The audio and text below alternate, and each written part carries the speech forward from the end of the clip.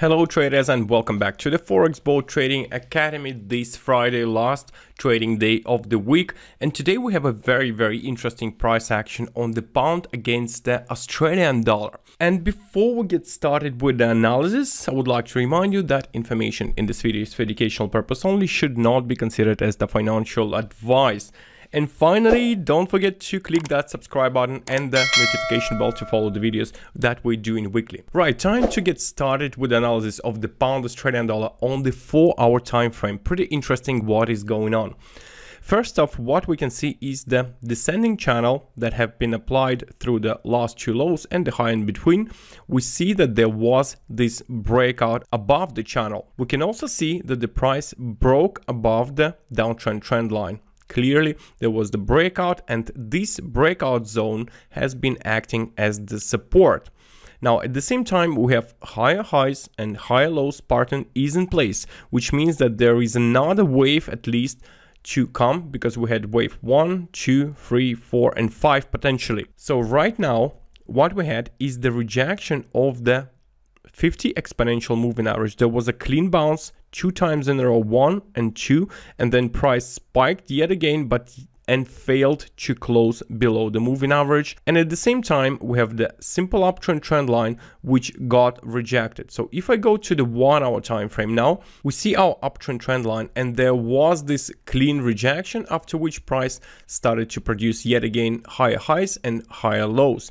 Now this level is extremely important because this was an attempt to break the moving average and it failed. So this is the key support now, and in order for the price to continue moving higher, pound Australian dollar definitely must stay above this support. Now another point, we have applied fibs to the breakout point of the channel. You can see the 50% is there, and we have the final upside target based on this breakout at 0% fibs, which is 1.7922.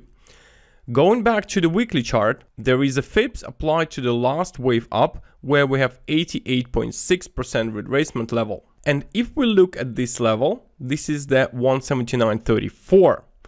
And another point is the point of rejection of the moving average. So if I go to the forward time frame, zoom it in, we can see there was a clean bounce of the moving average. There was this rejection, there was attempt to break on this spike, then we had this clean bounce of this support. So I have used fibs to apply to this correction where the price rejected the moving average as well as the channel after the breakout. And now we have 427.2 retracement level, exactly at the 88.6. So this area between 79.20 and 79.40 could be an extremely strong supply area. And besides, we see it corresponds to the previous level of support, area of support, and the resistance as well. And this is where the price is likely to be heading as long as we hold above this low at 175.82. So this could be a very strong uptrend, very fast uptrend, and overall it might result in over 200 pips from the current price. So it could be either 223 or 240 pips. So this is quite a massive move that can be expected from the pound versus the Australian dollar during the next week. Maybe the trend will start even from today, but make sure to watch the support level, because if there will be a breakout, price is likely to go down. So that's it guys on the pound Australian dollar. Now let's go back to previously made analysis, especially the pound New Zealand dollar, which is highly correlated to the pound Australian dollar. So here what we have is our previous analysis. We published analysis once the price was at this point. Right now, there was this correction, although we haven't tested the resistance, and the potential for this upside move is 210 pips. Basically, it's the same as the pound Australian dollar, nearly 200 pips. So they both are in line, and this could be quite a massive move to the upside occurring during the next week as well. Now, moving on to the Australian Swiss franc. So based on the potential pound strength and or Australian dollar weakness, we can suggest that there will be a downside correction, downside move. So maybe the price will not go up immediately, and now we can see that it's attempting to break below trend line. So I will invalidate this analysis for now. We published them once the price was at this stage at 67.20 area, so no harm there. Closing the chart, we will get back to it once there is some interesting price action. The next is Swiss franc Japanese yen. Still a consolidation, nothing major happening, expecting the pullback or the corrective move to the downside, but as long as this resistance holds, still waiting. The euro against the Swiss franc, same picture where the Swiss franc could be weak, although we need to hold this support which has been rejected. If there will be break below this low at 1.0735, it will get invalidated. The dollar Swiss franc, we failed to break above the resistance, which means that the downtrend is likely to continue. At least it seems at this stage that there is a selling pressure because this resistance area is holding.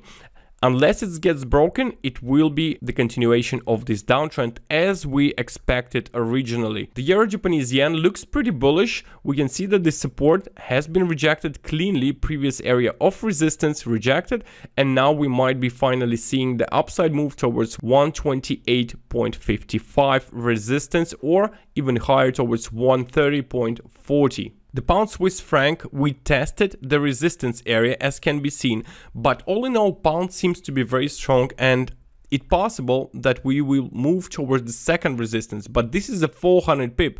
And if we consider that we had already 200 pip move for the pound Australia and the pound New Zealand, we can imagine that this could be the similar move, 200 pip move, potentially break above this spike, and then we will need to see. So definitely this resistance still valid and very important to see what will be happening there. So we will continue on following there. The euro New Zealand dollar also seems bullish. Nonetheless, we had this break below this support, so it's already a tricky market, because if price breaks below this low at 168, then it will be a downtrend continuation. Up until this point, it should remain bullish. We should be testing the resistance. Having said that, we expected that the price will go down in our previous video, especially on the break below this support. But as this low is holding, we should be expecting move to the upside along with the pound New Zealand dollar, where New Zealand dollar could be weak and pushing the price up for the euro NSD. Canadian Japanese yen, we have reached clearly the one of the resistance, which was the second resistance, and price went down. So this is done. Very good, very fast move to the upside as expected, and we will be closing the chart. I don't think there will be one more wave to the upside towards this resistance, because this was a double top which was expected to be tested. Closing the chart, and that's it for today, guys. I hope you enjoyed it, and if you did, as usually, please put the like, subscribe to our channel, and click that notification bell. We will be coming with more analysis, very interesting analysis on Monday, so stay tuned. Have a great weekend, and we wish you lots of profit and a good trading strategy so that you can enjoy the trading. Take care, guys. See you soon.